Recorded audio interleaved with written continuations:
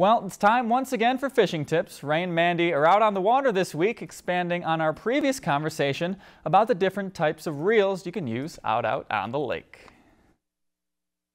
Tonight we're going to talk a little bit about reels. There are three basic reels that most people use in Minnesota for freshwater fishing.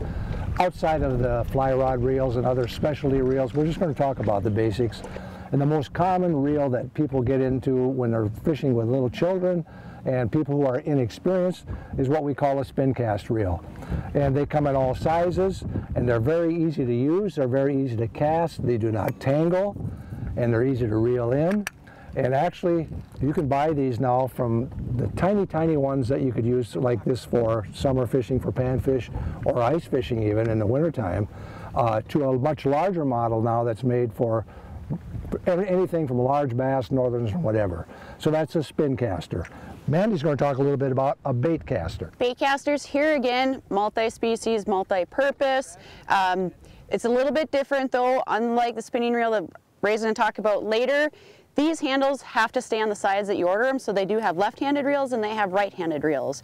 These, however, are geared differently. Normally on the bottom or on the side, you'll get a gear ratio like a 7 or a 6.6 or an 8.1 or an 8.3. So every time the number goes up, it means more revolutions per every time that you reel. So the higher the number, the faster the reel is going to reel. And then finally, we're going to talk a little bit about a spin cast. And the spinning reel is both the handles. I mean, the handle is reversible. It goes on either side of most brands that you buy. So if you're reeling right-handed or reeling left-handed, you just take this end off and switch this over. This is very commonly used for bass, walleyes. It can be used for northerns, for anything, but it's very easy to cast, very easy to retrieve, and it's just a very all-around good reel. It's a spinning reel. For Lakeland News, I'm Ray Gildow with the Nisswa Guides League. And I'm Mandy Eric, the bass biologist.